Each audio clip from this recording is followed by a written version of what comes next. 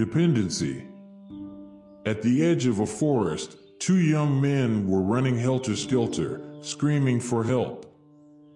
Apparently, they were being chased by a big, wild, and hungry wolf. Incidentally, their screams were heard by a hunter who was not far from the place. The hunter rushed over with his hunting rifle in hand. After getting the right position, the hunter immediately fired his rifle. Bang, bang. Two consecutive shots hit the target and knocked the wolf straight down.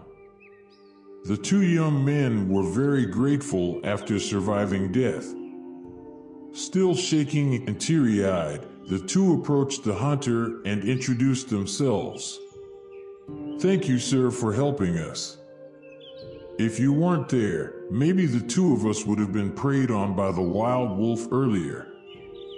After getting to know each other, the three agreed to make the dead wolf a dinner together.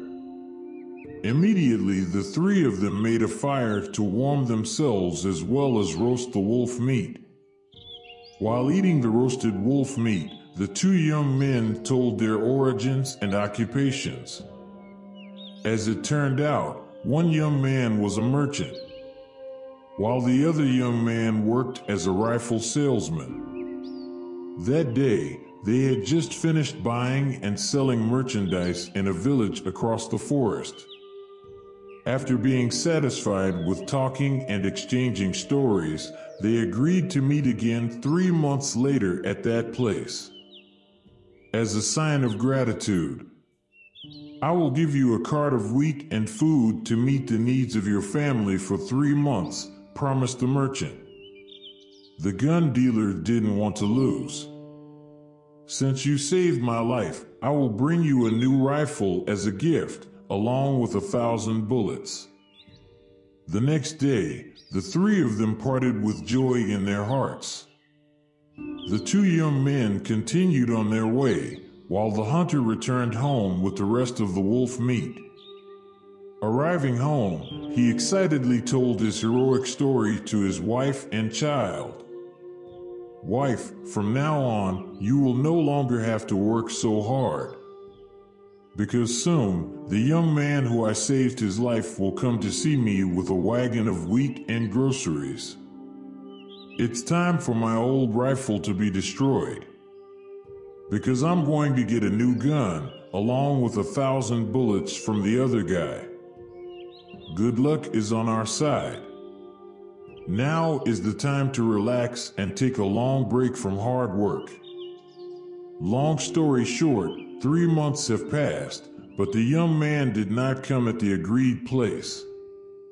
It wasn't until the 4th month had passed that the rice merchant rushed over with a wad of wheat and groceries.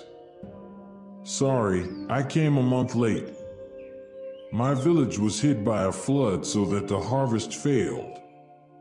This is the wheat and food ingredients that I promised you earlier," said the merchant. The hunter immediately looked down after looking at the merchant and his cart filled with food ingredients. Before he could say a word, suddenly the gun seller and his luggage appeared.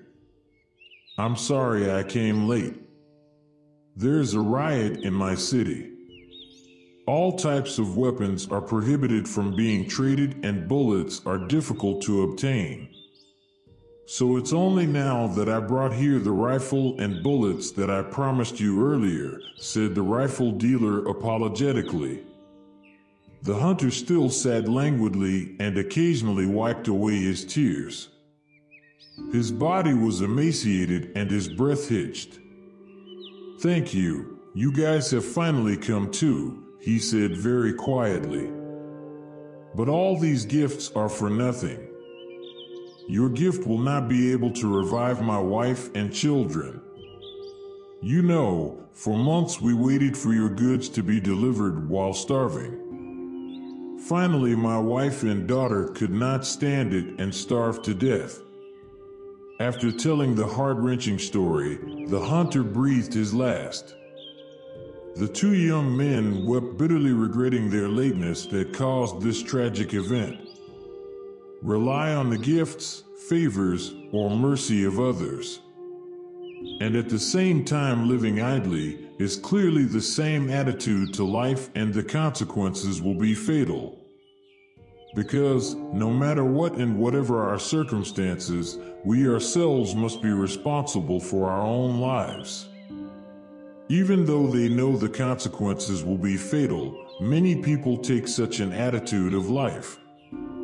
Many examples. For example, a child depends on the help of his parents.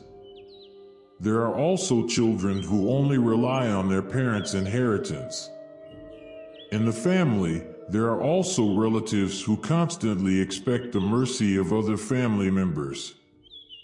Dependence is usually always followed by a lazy attitude and not willing to try harder to change his own life.